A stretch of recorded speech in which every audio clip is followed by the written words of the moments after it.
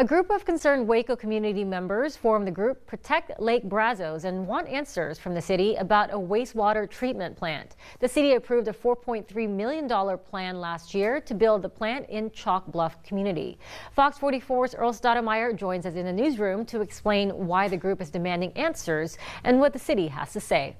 MG Protect Lake Brazos organizers say they just found out about this plant in January. They believe Chalk Bluff is not a good location for the plant because they say water from that area runs through the rest of the city.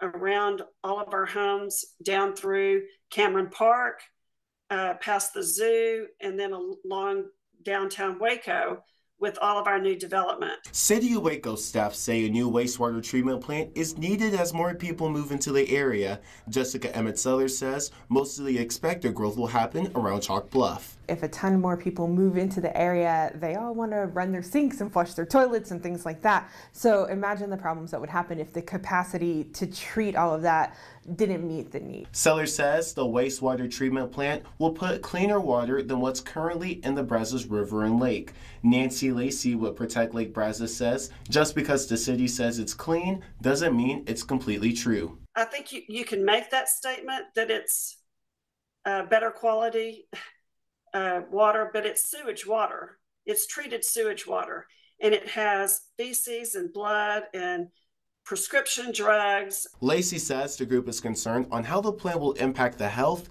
ecosystem, and work in Waco. The 600,000 gallons of sewage overflowing into Lake Waco earlier this month is another reason the group is against the plant's location. Sellers says while it does sound like a lot, the water still gets treated, making little impact on the lake. The capacity of Lake Waco is about 60 billion gallons. So as far as the quality of the water that's coming out of your faucet, it doesn't affect that at all. We're always treating water to a very high standard before it gets to consumers. Protect Lake Brazos will be at Waco's public meeting this evening to discuss this project. It'll be at the Waco Convention Center at 6:30 p.m. Anyone's able to come and ask questions.